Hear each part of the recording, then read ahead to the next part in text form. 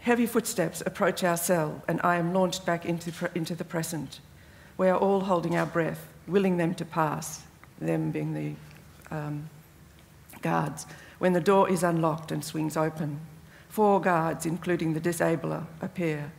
They haven't been for 3 days, so we are expecting them. They come more frequently when something is going on outside that scares the government. Then they torture us more. Sometimes they take up to 10 of us in a day, one at a time, to different places. Other times they come in with their batons for mass bashings. Afterwards, there is no water to wash our wounds, which lie open, bleeding and waiting for infection. We stand still and silent. This time the disabler calls, Ali al-Janabi. The blood pounds in my head and I want to cry out for my mother, but instead I square my shoulders and step forward. I think of what they did to Ahmad, my little brother, and fury rises up to fortify me. Flanked by the guards, I am marched down the passageway to the torture room, but then I have to stand outside as if I am waiting at the doctor's office, waiting my turn. I look into the face of the guard whose care I have been left in.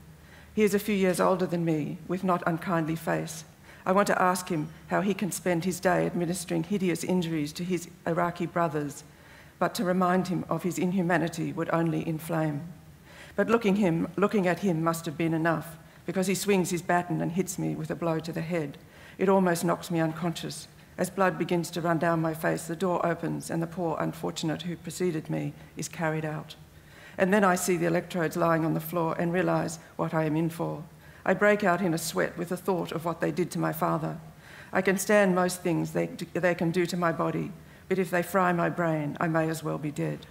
I struggle, but within a moment, my guard has me in a headlock, and the other 3 have returned to drag me in, strip me of my clothes, and tie me to a chair.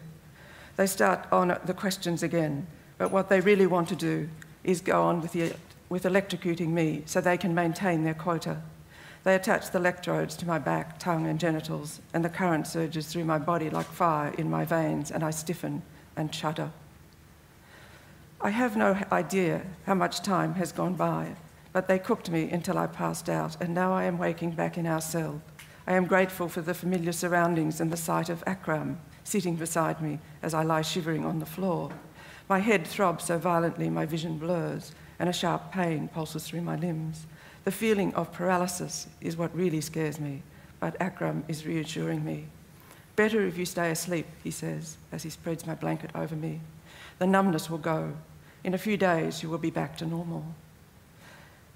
Did they get what they wanted from you? I ask, wondering how many goes it would take before you go crazy and tell them everything.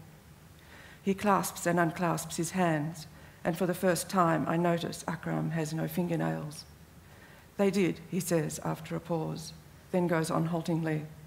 I stayed out of politics. I taught 10-year-olds, 12-year-olds at a respected school. We talked about many things. I was good friends with the other teachers and the children. I loved my job. You don't need to tell me, I say quickly, but he seems to want to go on, perhaps to justify so many nights of soundless crying when his body shook so vigorously that neither of us could sleep. I'm just a normal Muslim, but I wanted to improve my understanding of my faith and to be a better teacher, so I borrowed a book on Islam from the library. One day when I was walking home, the secret police picked me up. I happened to have the book with me, so they took me in and beat me because they thought I must be part of some Islamic movement. Saddam had purged the communists. Now he was after the Islamics. When I refused to admit to something so ridiculously false, they brought out their tools of trade and worked on me for so long I finally confessed. But that wasn't enough. They wanted names of others. They tortured me until I begged them to let me die, but they wouldn't stop. They waited for me to revive so they could keep on with it, until I told them all the other teachers in the school were part of an Islamic movement. He pauses, hanging his head and drawing circles on the dirt with his pulpy fingers. So they picked up the 12 other teachers.